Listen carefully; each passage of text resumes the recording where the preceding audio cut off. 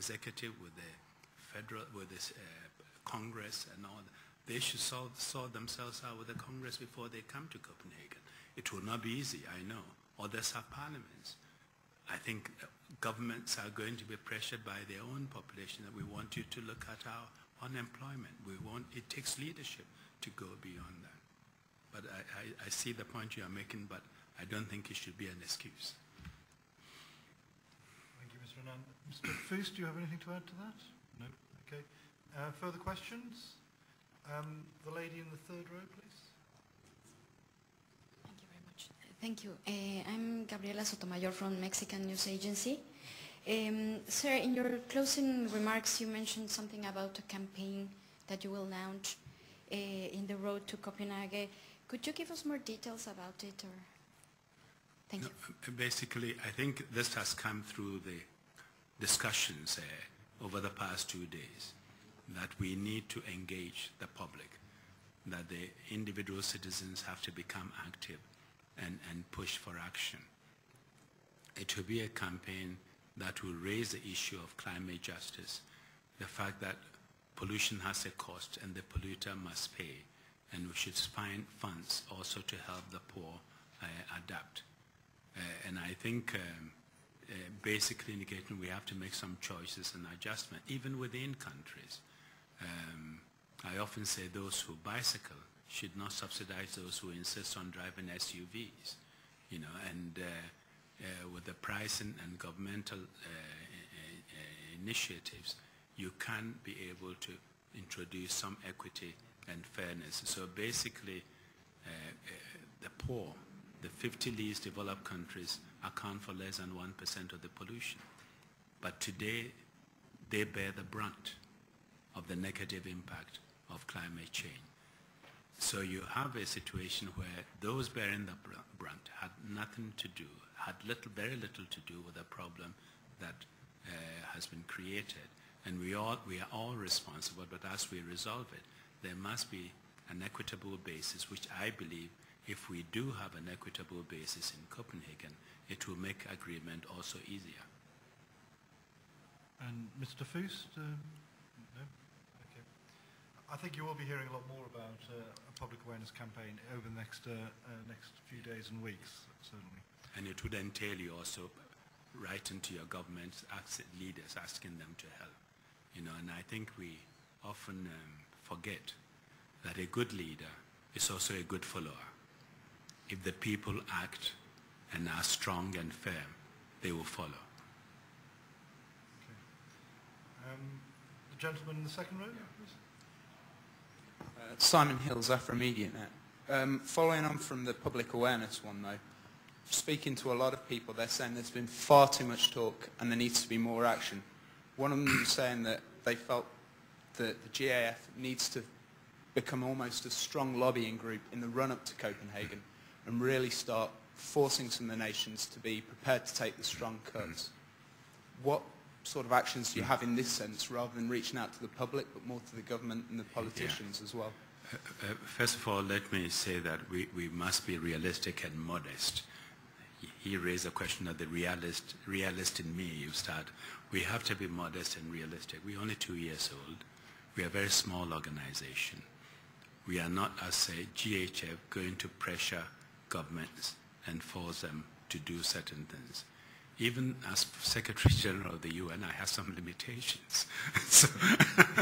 So you can imagine trying to do this as head of GHF. And I believe the only way to do it is to get people involved, is to raise consciousness and awareness, and for the people to realize this is their issue, this is their planet, and they want their leaders to do something about it and mobilize them to act. I think that is the most effective way to do, and mobilizing the public to act is effective action, I would submit. Yeah. Okay. Any further questions for Mr. Foos or Mr. Anand? Then I'll go to Kuwait. If you have no further questions, we'll go to Kuwait. Sorry, that's why. Sorry, sir, gentleman in the front row. My name is Gorgindo, Senegalese journalist for Walfadjri, Sénégal and continentpremier.com. Monsieur le secrétaire général, si vous pouvez répondre en français, c'est très bien. Si vous n'avez pas encore oublié votre français. Si je ne peux pas, Monsieur Fuste est là. D'accord. Alors concrètement, parce que vous avez dit tout à l'heure, s'il y a un follow-up au niveau des pays, j'aimerais savoir au niveau africain, au-delà du fait que, et comme vous l'avez dit, il y a une justice qu'il faut rendre aux plus pauvres. Mais qu'est-ce que aussi ces pays africains pourraient apporter concrètement? Oui, je vous remercie. C'est ça. Non, je crois qu'ils sont en discussion maintenant. Il y a eu des réunions importantes. Les premiers étaient à Kigali, parmi les ministres des Finances qui sont allés là-bas pour discuter la question de l'environnement. Il y a eu une deuxième à Nairobi avec UNEP, où ils ont aussi discuté ce problème, parce qu'ils cherchent à avoir une position commune, qui n'est pas facile. Mais évidemment, on ne peut pas laisser ça seulement au ministère. Les chefs d'État doivent s'impliquer. Et donc, chaque fois que j'ai l'occasion de les parler, je les pousse de s'impliquer. Évidemment, on va travailler très étroitement avec le groupe 77. Et j'espère qu'ils vont pouvoir clarifier les positions d'ici septembre, avant d'aller à New York, des sommets organisés par le secrétaire général Ban Ki-moon. Je ne sais pas si tu as ajouté quelque chose.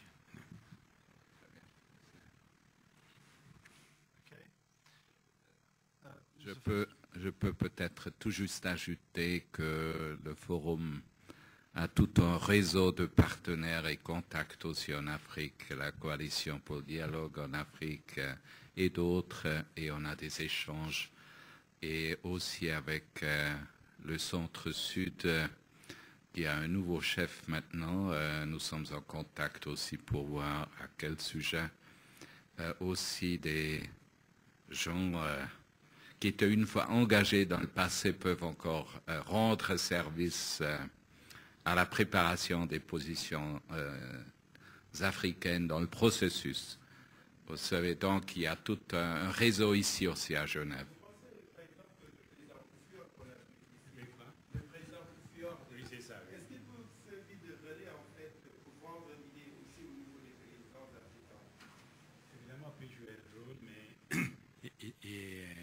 Il est ex-président. Et donc, il y a déjà ça. Mais je crois qu'il y a certains chefs d'État, il y a 5 ou 6 chefs d'État africains qui s'organisent pour encourager les autres, pour travailler sur cette question et décider sur une position commune. Okay,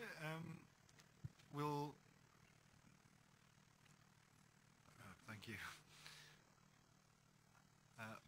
We'll move to the last question of the session, to the lady in the front row, please.